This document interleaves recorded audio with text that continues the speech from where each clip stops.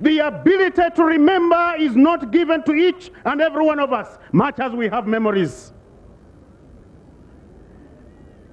I don't think I need to belabor this point, because I think in Uganda we know it only too well. We have a very short memory. We are not short-sighted, we just have a short memory.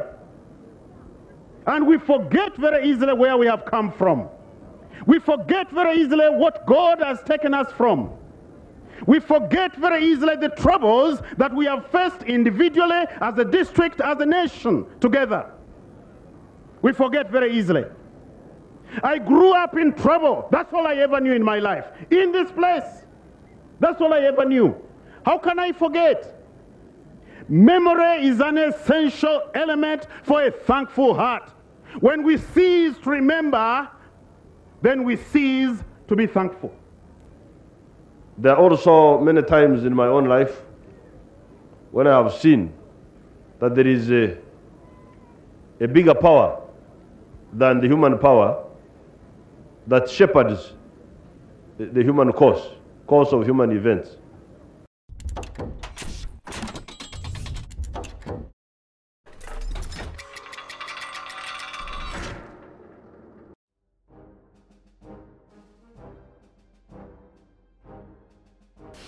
Welcome back to OwanaPaedia, your one-stop center for Uganda's history and the rest of the world.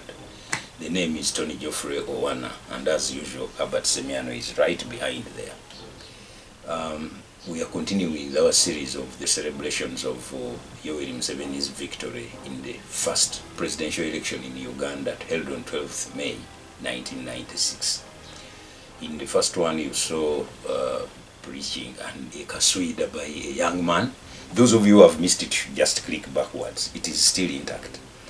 Now in this one, we see Reverend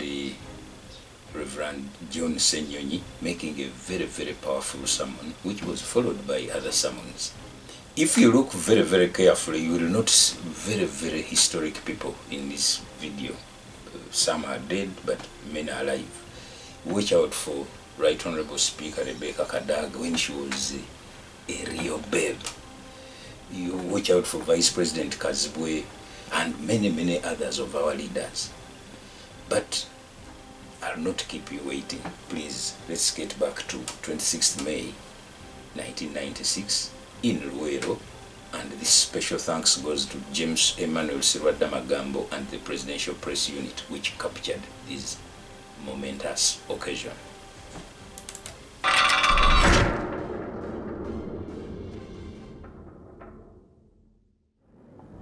I count myself to be most honored. The sermon of the day on that occasion was delivered by Reverend Sennyonyi. Following your election into the high office of the President of the Republic of Uganda. Well, I must also say that this is very historic, that a president is elected into office, and then the first thing that he thinks of is to have a Thanksgiving service.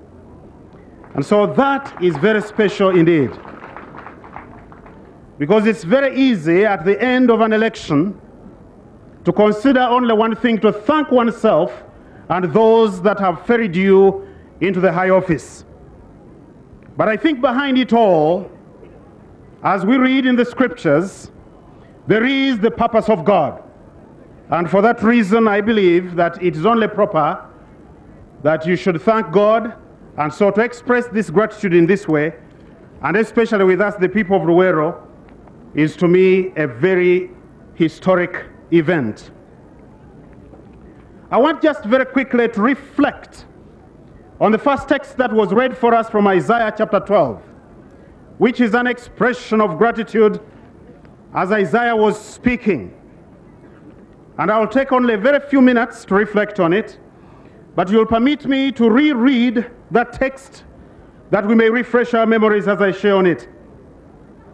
It says, and I will start from the very first verse, "In that day you will say, I'll praise you, O Lord.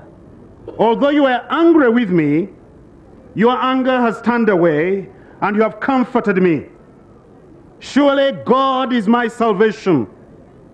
I'll trust and not be afraid. The Lord is my strength and my song. He has become my salvation. With joy you will draw water from the wells of salvation.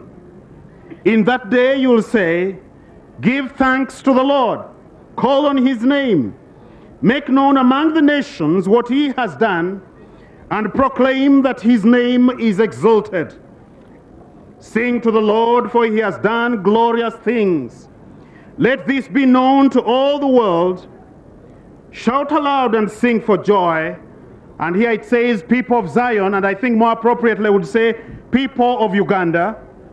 For great is the Holy One of Uganda among you. That is the text on which I want to reflect very briefly this afternoon. It's needful that in this country we have something like a Thanksgiving Day. It's needful that we take some time on one day in a year when we can stop, reflect on that which God has done for us and say, thank you, Lord, for what you have done for us. It's necessary that we learn to say that. Let me just say three things that I do see in this text as very crucial, three essential elements of a thankful heart. Three. The first one is a memory. The ability to remember is not given to each and every one of us, much as we have memories. I don't think I need to belabor this point, because I think in Uganda we know it only too well. We have a very short memory. We are not short-sighted, we just have a short memory. And we forget very easily where we have come from. We forget very easily what God has taken us from. We forget very easily the troubles that we have faced individually, as a district, as a nation, together. We forget very easily.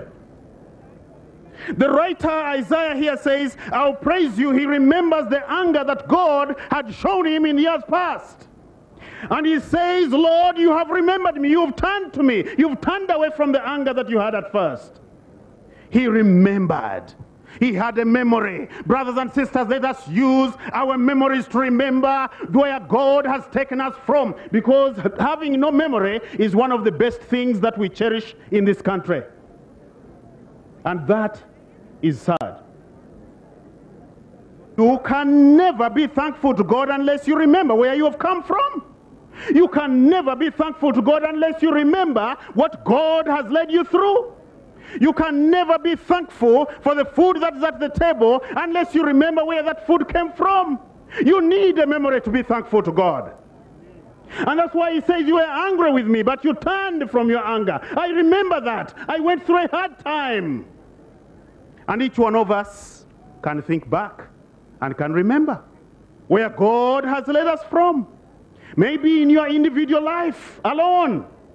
Maybe as a district, this place was termed the Luweero Triangle. How can we forget what we've gone through? I grew up in trouble. That's all I ever knew in my life. In this place. That's all I ever knew. How can I forget? Memory is an essential element for a thankful heart. When we cease to remember, then we cease to be thankful. It's impossible for us to thank God unless we remember. Second thing, you need an object of gratitude. Someone to thank. I don't know how you can sit back and start thanking yourself. You know, very often, it's very easy for us to think that it is my hand that has led me, that has given me the victory that I have. That's why I think it's a very special thing that His Excellency the President and the First Lady have said, no, we know where our victory came from. Because power never comes from man. We cast our votes, yes, that's true.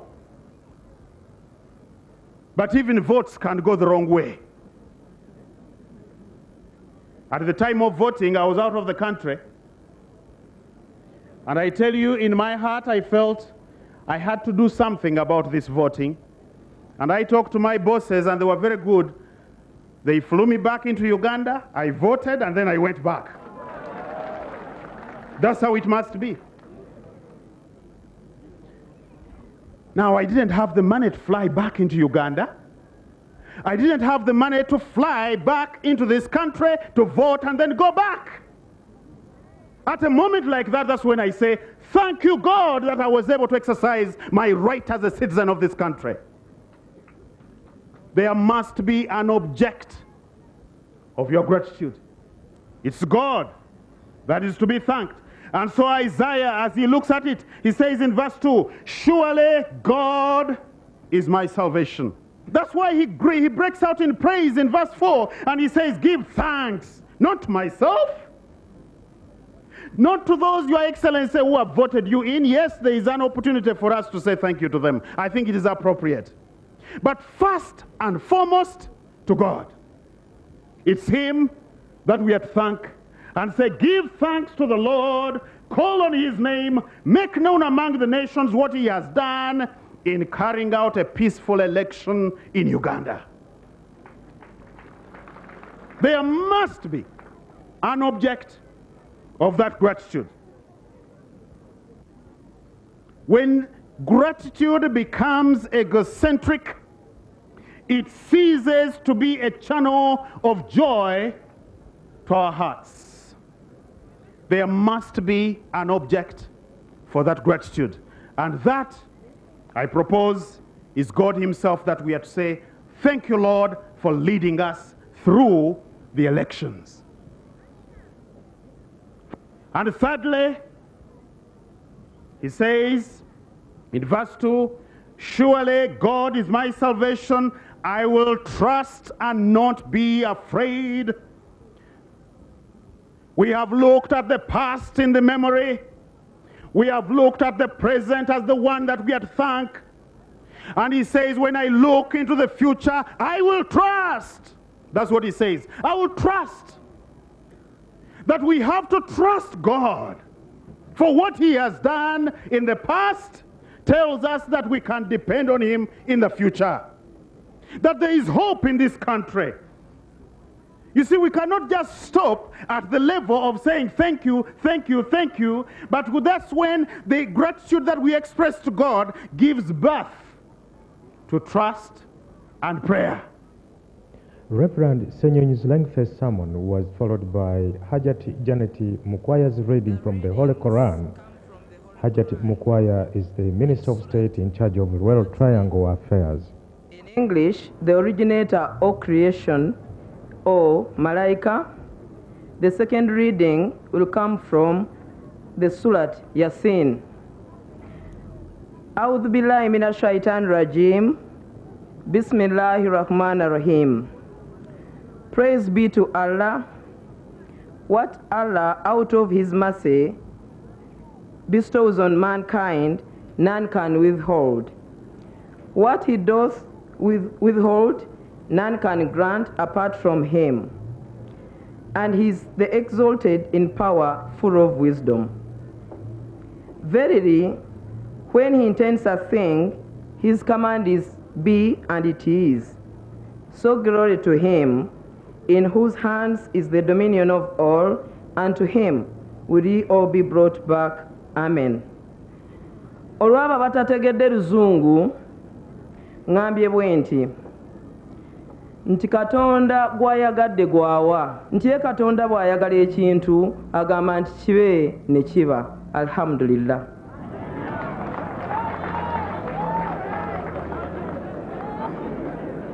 May I, Your Excellency, take this occasion to invite you, Your Excellency, the First Lady, and all the invited guests to stand for this last song where we shall all join together and praise the Lord for all that he has given. May I ask the police band, please, to lead us. Marching together to heaven.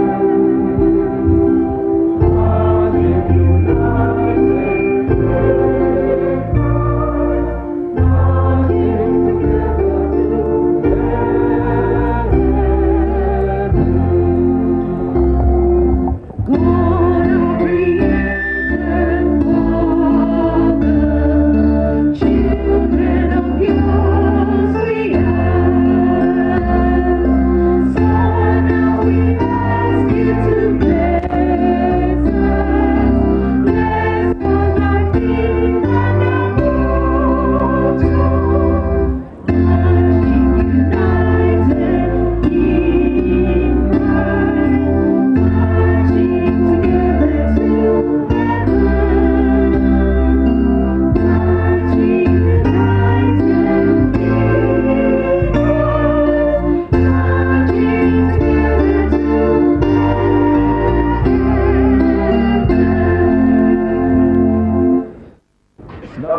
pleasure to invite the First Lady,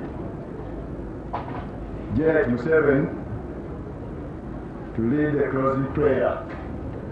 I ask all of you to just bow down your heads and let's pray the final prayer. Our Heavenly Father, our friend and God, today we have come together in this place on behalf of all people of the nation of Uganda to thank you and to publicly acknowledge your kindness and your love to us as a people. Our Father, we have so much to thank you for that we tend to take for granted. Like, for example, our beautiful country, the blessing of abundant rain, the sunshine, the fertile land, and life itself. We thank you, Lord, for these things and all other things we may not be able to name one by one. On this occasion, however, we want to thank you in particular for the total transformation of our country, Uganda, from a country traumatized and forgotten to now a beautiful, stable, and hopeful country with a visibly bright future. We thank you, Lord our Father, for being a caring and listening God. For indeed you have listened to many of our people's prayers, and you have answered them with kindness. We thank you, Lord, for opening the eyes of our people and showing them their need for each other and using them to transform their own country by defending their unity, their freedom, their peace, without forgetting that it had come expensively through their own bloodshed. You are the only one, Lord, who has the power to change the hearts of your people. And we are here today to thank you with all our hearts for that change, which has brought the unity of heart and purpose that is now evident in our country. We pray now to you, our Lord and Father, that you continue to look with kindness and love on the rest of the people of Uganda and continue to strengthen us by teaching all our people to love each other and to respect human life, so that even those who still live under hardship and fear can come to know peace and happiness, thereby bringing total freedom and brotherhood in the whole of our country, in order for us to work together for the promotion of good for all those coming generations of Ugandans. Remind us, Father, always how we are created in your image, and that we are charged to do those things that bring glory to your name. Give us, therefore, the wisdom to tell always the right from the wrong, and also give us the inner strength to strive to do what is right. We pray for our leaders, Lord, that they may lead this nation to work even harder and strive to rid us of poverty and want. Show us a way to build our nation into an able society, able to take care of its own people, and to utilize the great resources of this land to the service of its people. We cannot fail to thank you, Lord, for the many friends of Uganda that have been supportive and helpful over the many years of our struggle. And even now we pray, Heavenly Father, that you bless them and uphold them, and uphold our intent to accept them all as brothers and sisters, regardless of color and creed, so that we can, in this country, continue to grow into one big family with you as our Father, through the name of Jesus Christ our Lord. Amen. President of the Republic of Uganda, Kaguta Yoweri Museveni and Mama Janet Museveni, all the distinguished guests, I would like Your Excellency, on behalf of all the invited guests and also on behalf of the people of Luweero who have co-hosted us with you, to thank you very, very much. First of all, for the wonderful meal, because where we are sitting here in Uganda, they say Oluganda kulya, olugenda enjala terudda. So I want on their behalf to thank you very much for the wonderful meal you have given us. But turning back to the reason why we are here, I would like to thank you, and remembering the words of Reverend Sennyonyi, for thanking God. But I want to say that since we are all human beings, it is sometimes difficult to thank that person whom you have not seen. And in Madame's prayer, Madame Janet reminded us that we are all made in the image of God. So we can only thank God by thanking you, which God put his hand upon you to liberate this country from the years of turmoil and to lead us exactly where we are. And on that word, the Ugandans do remember, they remembered correctly and they'll continue to remember. But they don't remember because we don't see what is in their brains. Let us also pray to the Lord that God gives them that vision, does some surgery to their brains so that he puts a memory center there. And they join us in the good memory of thinking ahead and planning for our country. Your Excellency, with those few words, I would like to invite you to address your guests and the people of Luweero District. Thank you very much. First of all, I would like to thank God for having guided this country through successful general elections.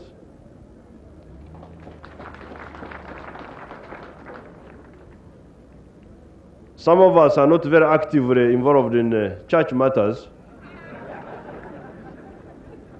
However, this is not to say that we don't know God or that we do not communicate with Him. We do so. In fact, at one time I was very active myself in the 60s. But later on I changed and I communicate with God through a quieter way than I used to do in the 60s. But there is no doubt that many of us acknowledge the Supreme Being who made all these complicated systems in the universe, and that is God. There are also many times in my own life when I have seen that there is a bigger power than the human power that shepherds the human course of human events. It is therefore fitting that we have met here today, all of us, to give praise to God. At one time, some of the people were worried that the elections may be mismanaged by the politicians and result into chaos. For me, I don't believe that somebody can cause real chaos in Uganda and get away with it now. I think we are beyond that. But they could complicate things. They could complicate things. They could cause, because we still have very many negative people, like you saw during this campaign, people who are talking rubbish. So it was possible for the politics to be a bit complicated. But I think still we would have solved the problem in the end with a little bit of shaking here and doing a few things. So I think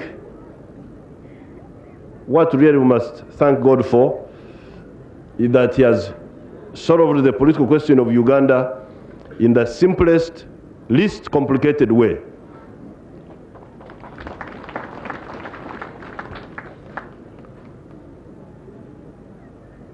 Maybe later I will talk about what complication that could have arisen. But for now, let me join others who have thanked God for solving the political question of Uganda in this simple, straightforward, and coherent manner, the way He has done it. Secondly, I would like to thank all of you, the different teams from the districts and from the zones and the National Task Force and the Advisory Committee for the commendable work you did. I thank you very much. I was also doing my own kakuyege to supplement your own work. So those ones with whom I worked, who are not part of the formal teams which you had set up, I also thank.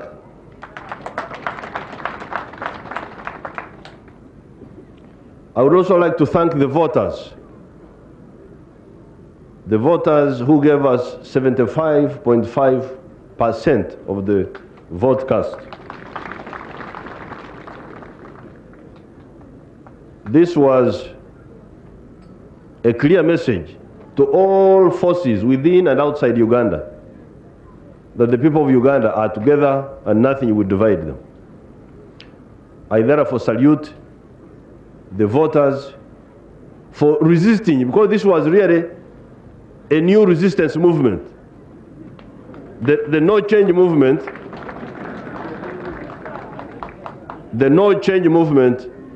was a new resistance movement against deception, because there was a new problem, deception, lies and deception and sectarianism, you know, people trying to revive sectarianism.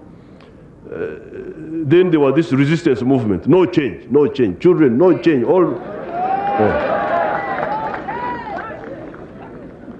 So I congratulate all the members of this massive resistance movement, because the 4.8 million votes which were counted in the box do not include the children, the ones who could not vote, but who were part of the movement. So it was a massive resistance movement. I congratulate all of you for this massive movement against deception, against sectarianism, against foreign interference, against all forms of evil.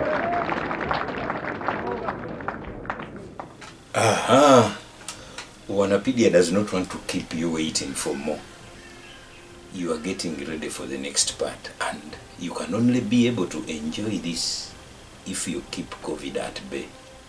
And in Uganda, the way to keep COVID at bay is to stay inside Yoweri's ark as you wait for the dove to bring back the message that the waters of the flood have finally subsided.